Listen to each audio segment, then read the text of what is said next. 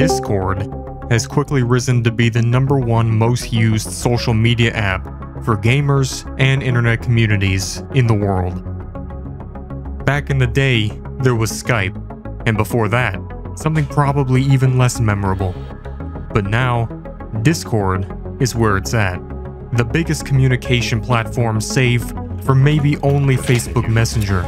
And with that comes a lot of benefits, but also unforeseen dangers. Continue discovering.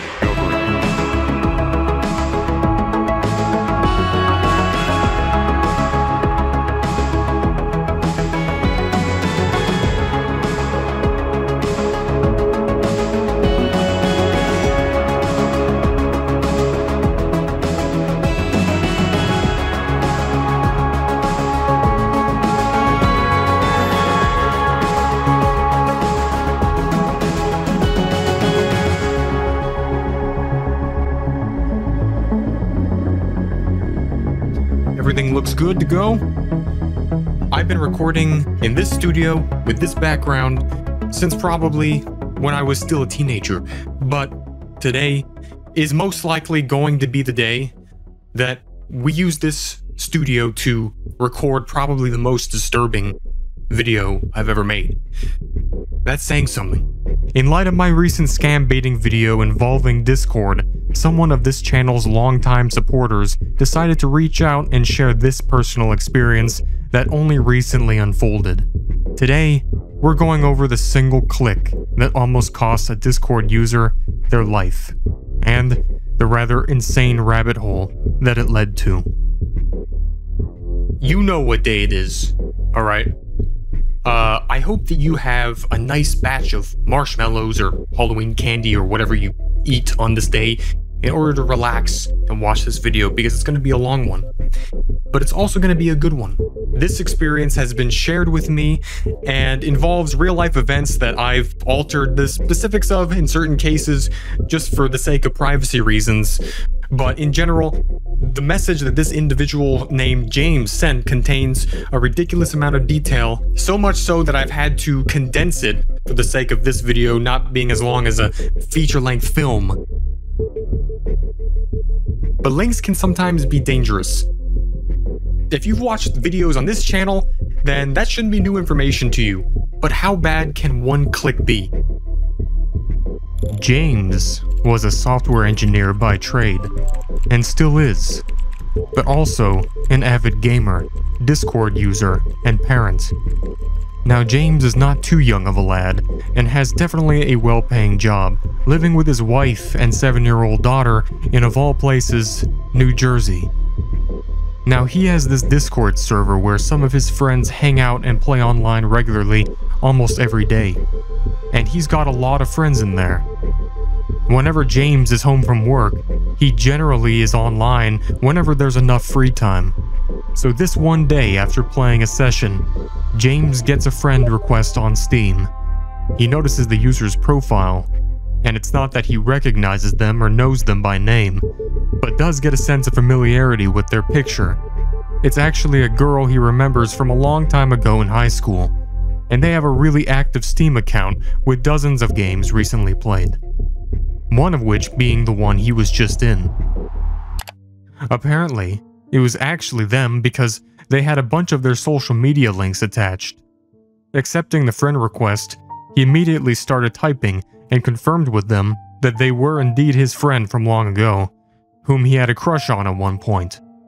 James refers to them as Carrie.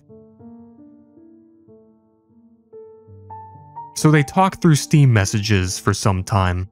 It's been nearly 10 years since he's even heard anything of them, and they're just catching up as anyone would. Hello, is this Jim? It is. Sorry, I just saw your request. You didn't happen to go to Manchester High? I did. It's Carrie. By chance, I found your profile on here. It's been so long. You're a gamer too, I take it. It has. That's so crazy. And yes, I am. Not full-time, but I'm working on it. What have you been doing all this time? Eventually, they gave James their Discord handle, suggesting they stay in contact. So there's not much more to it. He adds them on Discord as friends, and they talk periodically from time to time. Eventually, he even adds them to the personal server. And this is just someone who he long ago had a crush on. And they were actually one of the most popular people in his school, but being all grown up, with a family of his own now, of course the conversations with this person were mundane and cordial. But one day, Carrie decided to send him her Instagram profile casually that interestingly wasn't linked to their Discord account. So he's interested in seeing what this girl has been doing all this time, so he goes ahead and clicks the Instagram link. Where he's messaging through Discord app on his phone, but when he clicks the link, it doesn't go straight to Instagram. It opens up a Safari page which goes to Discord and asks for him to log into his Discord account. Which is a little bit odd, but without thinking much of it, logging into the account through that page, and then it redirects again to Instagram, to a private Instagram account. It is indeed her, quite popular and all the same username in their bio. So he requests to follow and almost instantly gets approved. And they have tons of posts that go back years, and James is actually pretty impressed on how far they've gotten in life. It's looking like after all this time he finally managed to talk to the one crush he basically ever had. But obviously, they just stay in touch as friends, talking through Discord and even joining their game sessions, never actually playing with them or speaking, but just being in the group call, and James carries on with his life as usual. He only starts to become a little perturbed when Carrie's messages become really centered around James's daughter. And James specifically allowed me to use his daughter's name, Vinny, and Carrie would always bring up Vinny to a degree that was a little bit unnatural.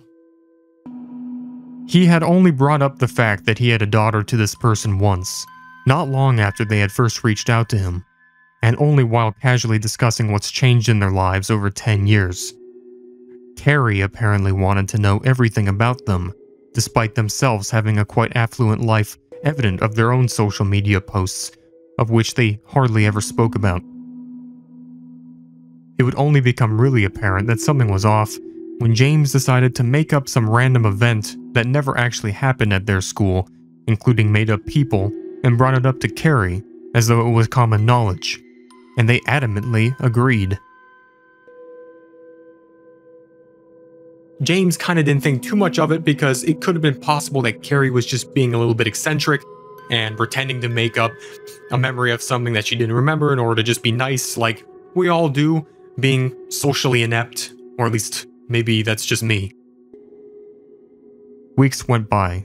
The situation became ever more unusual to James. Almost every day, Carrie would message routinely, asking about Vinny.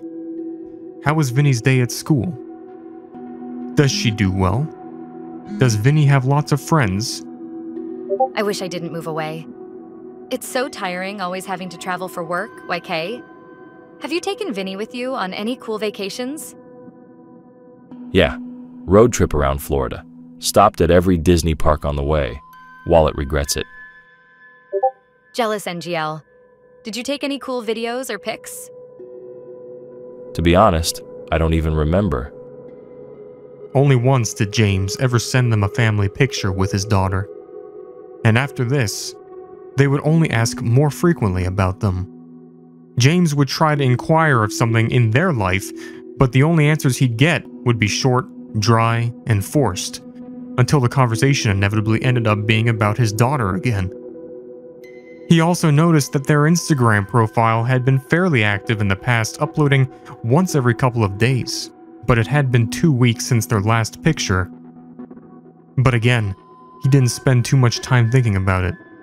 And one day, his wife happened to approach him about the messages, having noticed several of them on his phone screen accidentally. James explained and showed her all of them, verifying that they were only from an old friend from high school and nothing more, but his wife was far less happy about it, especially pointing out how she didn't understand or like how much they were bringing up their daughter. So much so that James wouldn't be able to respond in time before they would message again about something else related to Vinny. James's wife requested that he'd stop talking with them altogether, and at this point, he more or less agreed, so we did so.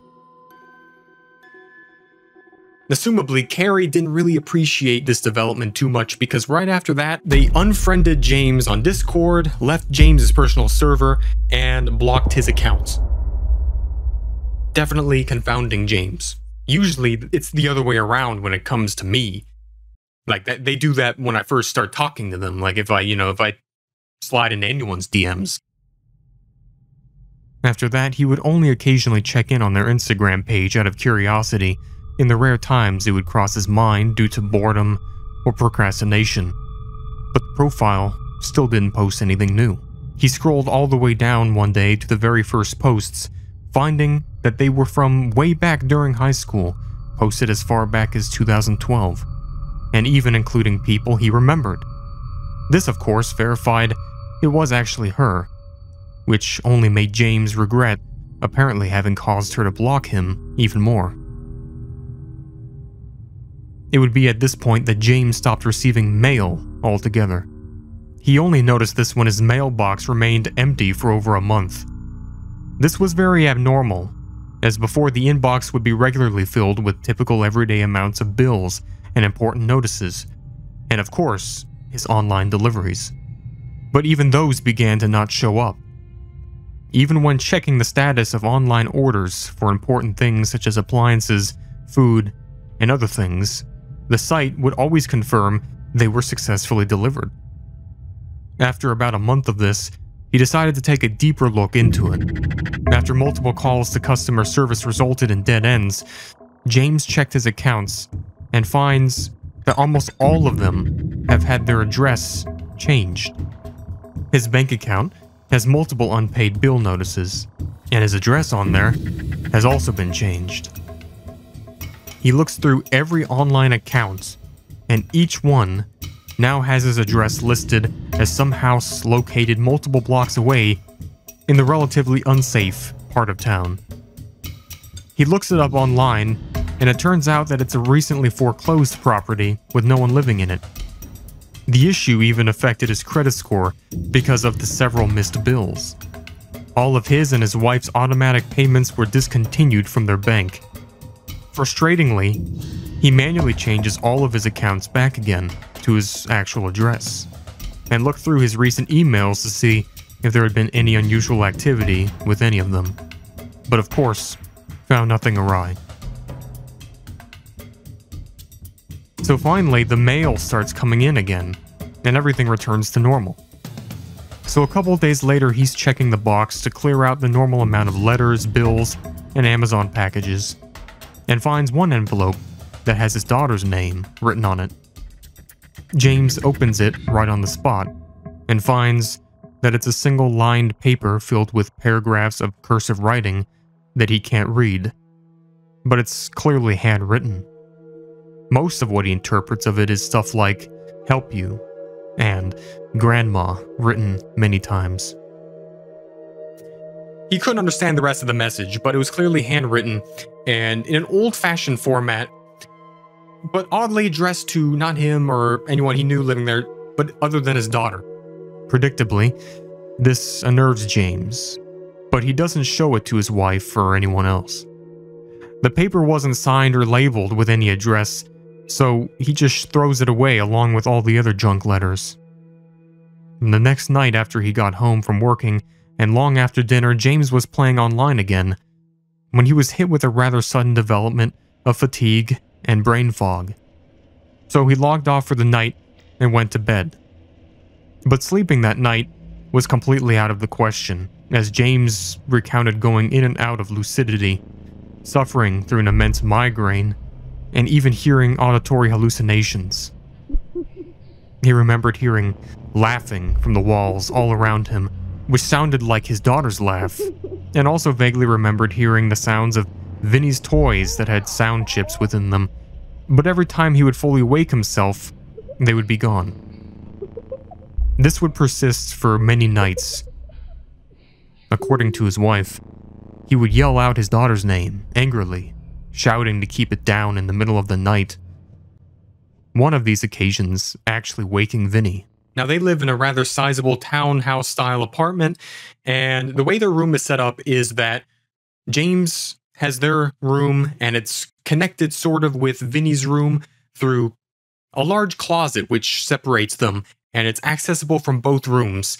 And it forms kind of like this hallway, which I described based off of the way he's told me in this visualization. And this is what makes the situation unsettling, because James assumably heard bizarre sounds of his daughter's toy dolls activating in and out of his sleepless condition, sometimes mixing in with his dreams where he would hear some electronic doll voice speaking to him within his weird unconscious state, only for him to wake up and almost surely keep hearing it for a second or two before stopping, always quiet and muffled as though it were coming from the wall behind him. So James knows at this point that Vinny must be playing with her toys late at night secretly when she's supposed to be asleep, and he's fed up and angry due to his grogginess, so he gets up and storms over to Vinny's room, but Vinny's fast asleep. So at this point, James decides, you know what, I'm gonna go to the doctor, finally, because I'm feeling like I might have a very serious sudden medical condition. His symptoms all seem to weirdly disappear every single morning, like as if nothing had even happened. Just kind of like a temporary, almost inebriation sort of thing. So there's not really any other symptoms he could report to the doctor, so he can't get an answer to it. But then he starts to develop the symptoms throughout the day, and they start getting severe enough that they impact his regular life. So over a couple of days, he stays at home and does all the chores around the house himself, preparing his own food, cleaning, and lounging around to rest. And he recovers almost instantly as though he was never even sick.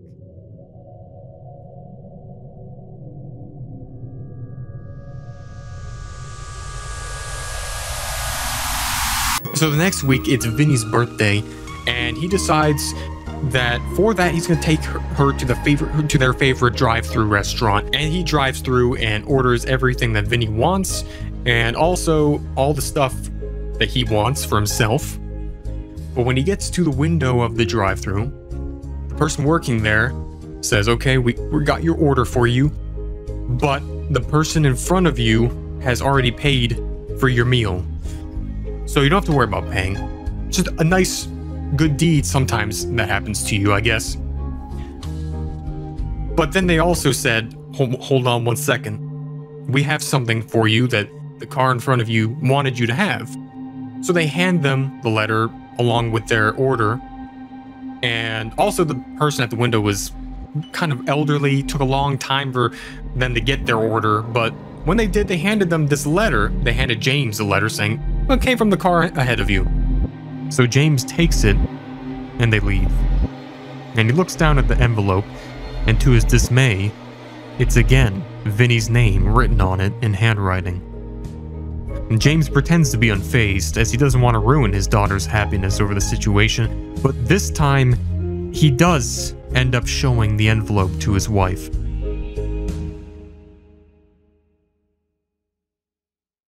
And again, multiple paragraphs of cursive, as though a young child was going to be able to understand it. James can hardly interpret it, but his wife can much better. She gets extremely distraught, as the letter apparently says that someone is sorry to Vinny, that she must be away from her true family, and that this someone is apparently Grandma, and says that she enjoys playing with her, and hopes she does too. And the note closes by saying happy birthday to Vinny, promising that they will get her back. And of course, James' wife demands to know where the letter came from, but obviously he doesn't know either. He hadn't gotten a look at the car in front of him at the drive-thru, and bizarrely this person goes by Grandma. Vinny's only living grandparents are James's parents, who live in a whole different state. His wife urges him to inform the police, but James takes it upon himself to try to control the situation, explaining that there is nothing that they can do about a harmless letter, and that, in the meantime, they shouldn't worry about it. So, James, once again, threw the letter out. That night, he was hit with the slow onset of the same condition yet again. Starting with the lightheadedness right before bed, This would once more persist for multiple days, causing James to become sluggish at work and borderline catatonic at night. Halloween went by, and James had to stay home for the night because he was too drowsy. So James's wife decides to take Vinny trick-or-treating instead. That night, he unexpectedly got a DM from Carrie's Instagram account. He had almost forgotten about them at this point, but he pulls up the message and it reads that "I'm sorry for blocking you. I was far too invasive.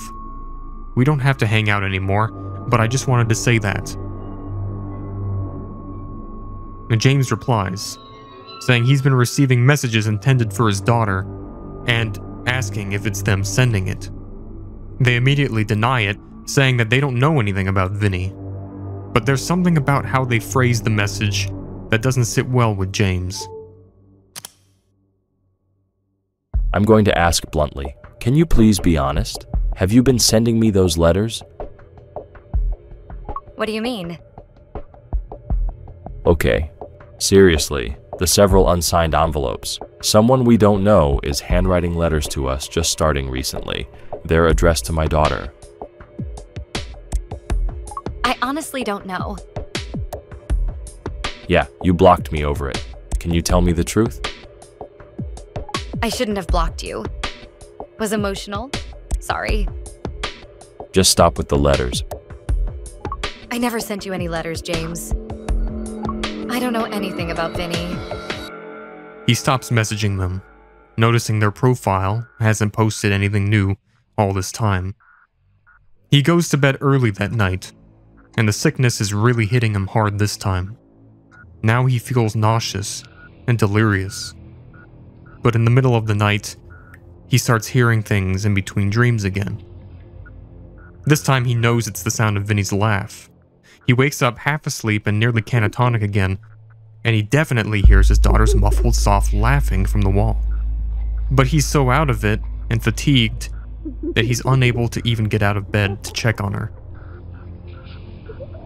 So the next morning, James has to call in sick again because every aspect of him feels as though he had the worst hangover in his life. Of course, not having any drinks the night before. So, he hazily walks around the apartment that day, still not feeling right in the head, significant brain fog and fatigue. James particularly described it as feeling that he hadn't slept in a week, but still being unable to close his eyes and sleep.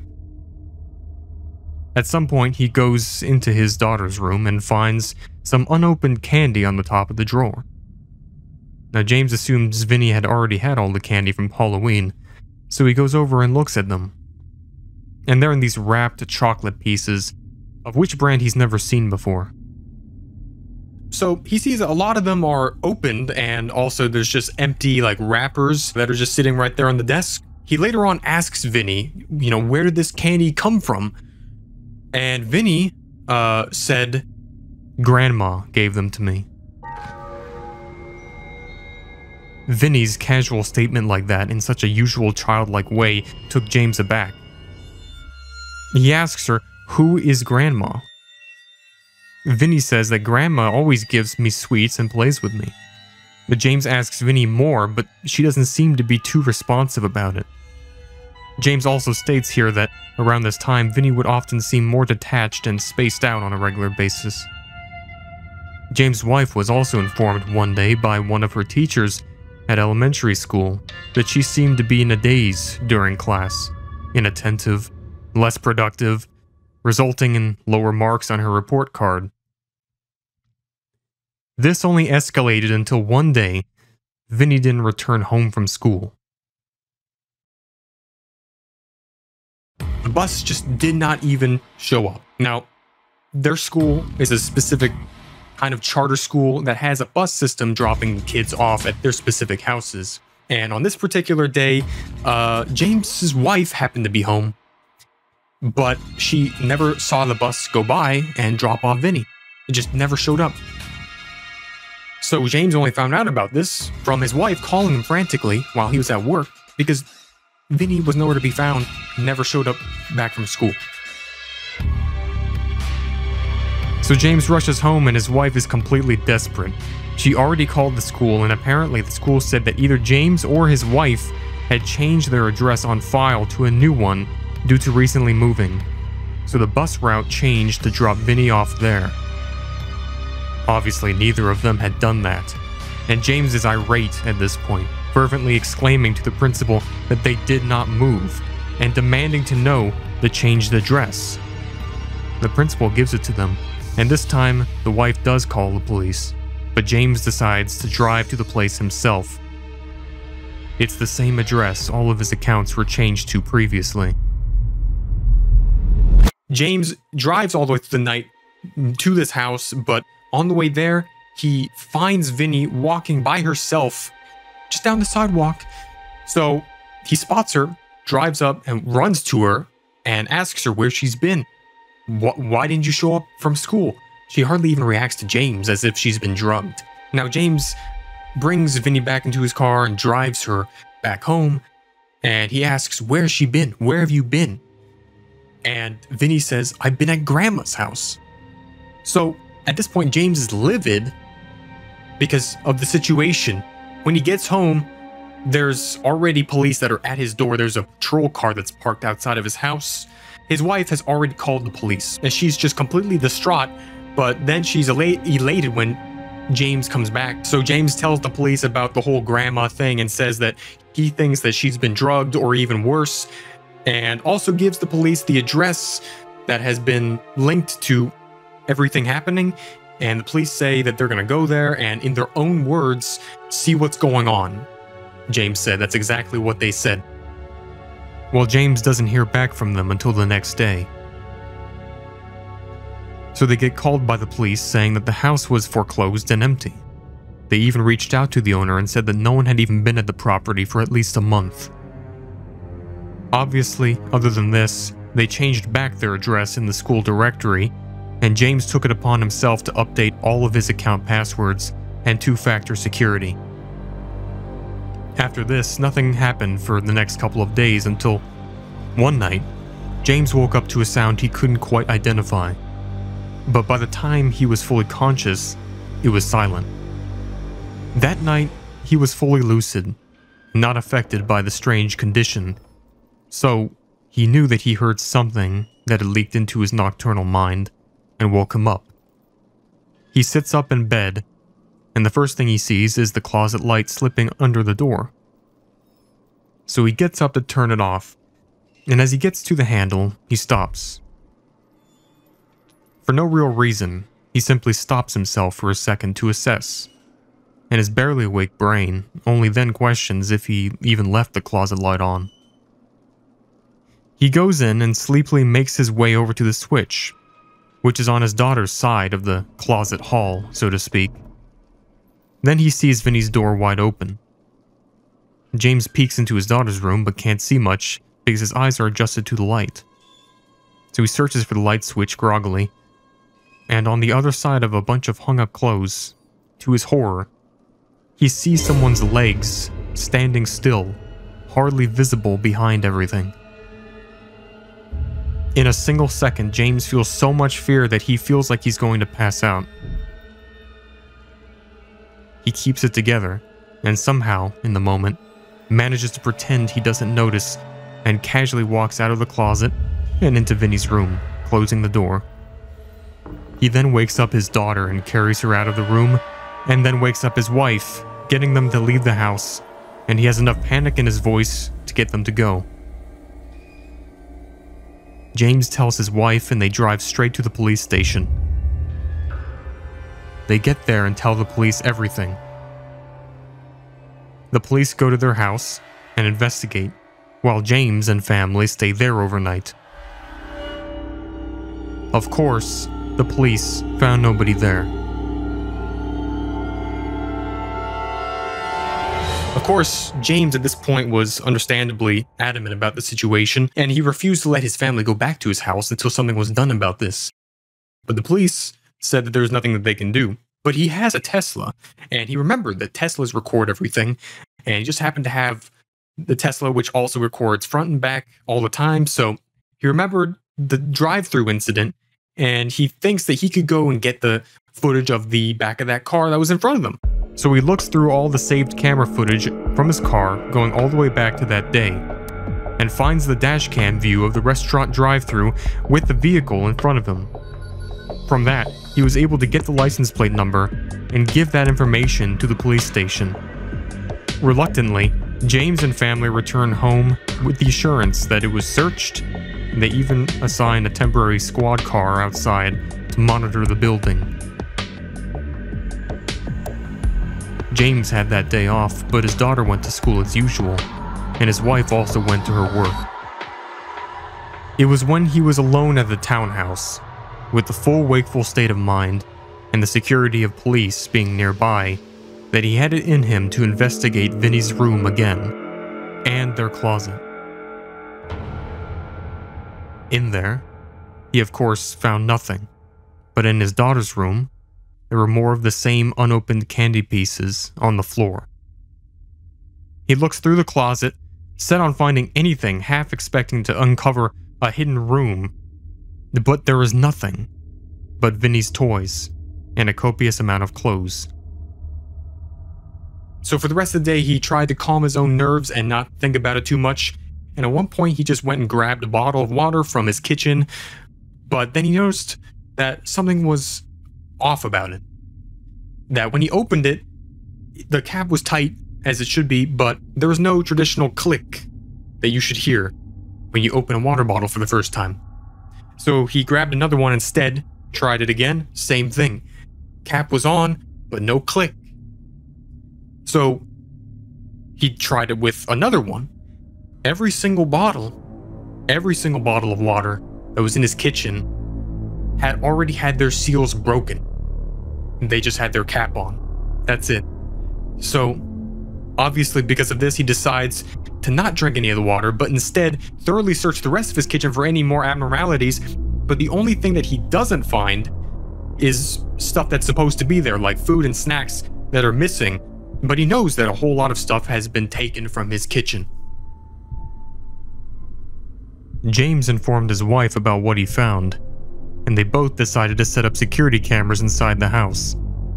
But from this point, nothing much happened. They noticed no unusual activity, and the police eventually stopped parking outside of their building. Weeks went by, and eventually, James got a call from the sheriff saying they had arrested the vehicle owner with the license plate he had identified. The person who was driving it had been pulled over during a traffic stop and then subsequently brought in for questioning after the police found a trunk to be full of non-prescribed empty cough medicine bottles and a pistol in the back seat. The man evidently revealed everything. He and his wife were living in the foreclosed house, illegally. He also had recently picked up a job at the local McDonald's only a month prior. And when James was brought in to see the man's mugshot, he instantly recognized him as the same old guy from the drive-thru. His wife had apparently been obsessed with James' daughter and forced the man to assist her in getting back her granddaughter. The police went to the foreclosed house and also apprehended the wife, who was drugged up and apparently living in the walls, while the husband smuggled cough syrup that this woman used to inject into candy. James was also told by the police that the husband admitted to compromising his account and having been the one running the fake Discord and Steam profiles. Apparently, the man was also an ex-IT professional before being convicted of several crimes, but he claimed his wife was behind everything else.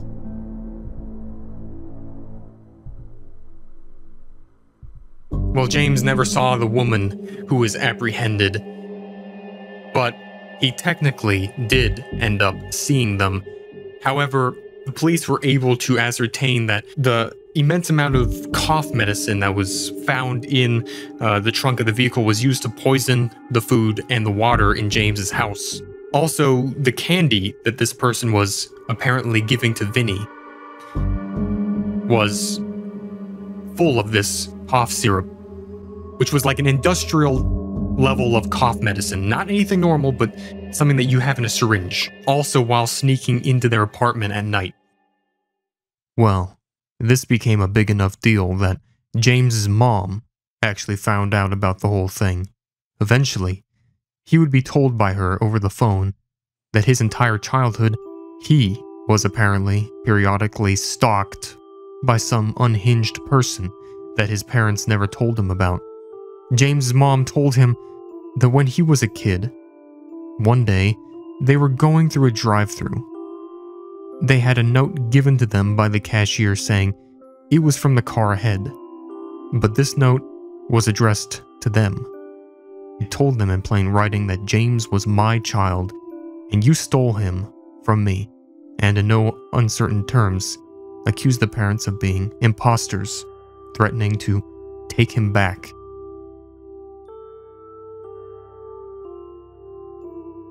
James had never been aware of this. His parents had covered it up for his sake, but many times after that, more incidents would happen, eventually stopping only after James graduated high school and moved away soon after.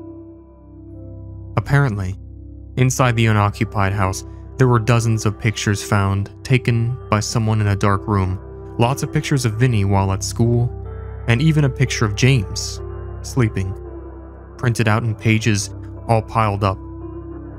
Apparently, the original Instagram account that was involved in reaching out to James was also the subject of hijacking, as of course his old crush from high school didn't actually message him, but the account had apparently been compromised for months without being recovered. Whoever was running it clearly kept convincing Instagram support that they were the owner, because the only photo that was ever posted to the account during this time was one that James found only after all of this had taken place, while checking the account again. He saw something that would never leave him for the rest of his life. It was a picture of his daughter's room, being taken as a selfie, with half the frame being Vinny fast asleep, the other half.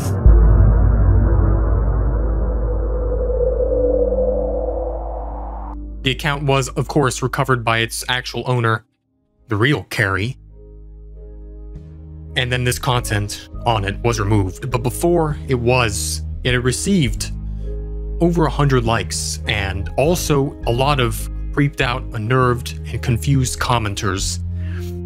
But the message of the post was simply, with her family. Shortly after these events, James, Vinny, and his wife would move away from New Jersey. A good decision. And until now, lived without any other hitch. This happened only a year ago. The actual police report of the events say that the suspects in question are apprehended in Sussex County Jail, but there's no more information since then. There hasn't been an official update. And other than this image, there's no other pictures I could find. Obviously, James never accepted another friend request from an old friend from school. Now, obviously, when it comes to the specifics of the story, it's just one person's testimony and also just a couple of backup sources like police report and some information regarding that. I can't really claim to know how this particular hack works. I'd have to not be a primary source or a secondary source, but a third-dary source, because I'd have to go off of what James said this old guy said. I can only assume that it was all surrounding this original link that was going to this Discord login page. Chances are it all stemmed from there. When he typed in that information into those fields, his browser asked him if he wanted to save it, and he said yes. And from that point, only we can guess what kind of things took place, what kind of exploits were used, but it's pretty apparent that the information stored in the browser or something was able to be compromised, utilized, and weaponized against James. But of course, that's just a theory. And in reality, at the end of the story, the only thing that is the most important is that James' family ended up being perfectly fine. And the aspect of him having been in the same position as a kid, going through the McDonald's drive-thru and having someone pay for your meal and then deliver you some message and then having the same thing happen all those years later, that is just what really breaks the fifth wall of this story. If his mother was really being truthful about that, which there's no reason why they wouldn't, I guess, that just blows my mind in proportions that I can't even comprehend. And I know for you, like, since it's Halloween, you're gonna go out and do trick-or-treating, because you're a little kid, and I know you are, and even if you have your own, like, child, you're probably gonna go and do that trick-or-treating. Just be wary. That's all I'm gonna say. Because there's some weirdos out there. And if someone's named Carrie, do not accept their friend request. I can literally imagine this whole thing being an episode of the game Fears to Fathom. Literally, I want to play that in real life, because I'm gonna have to change my diaper after recording this anyway, so might as well just use the rest of its mileage. Now, James told me that he never has revealed the story to anyone else outside of his family, so he just basically gave me the summarized version of all of this. This is just leaving out all the sensitive details. So yeah, this whole thing was pretty much just the condensed version. This is the condensed version. But yeah, that's the end of this episode of Scammer Unsolved. I hope you have a spooky day. If you're watching this after Halloween, you probably are. Have a spooky day anyway. And just remember to be vigilant and safe. I'll see you in the next one. Goodbye.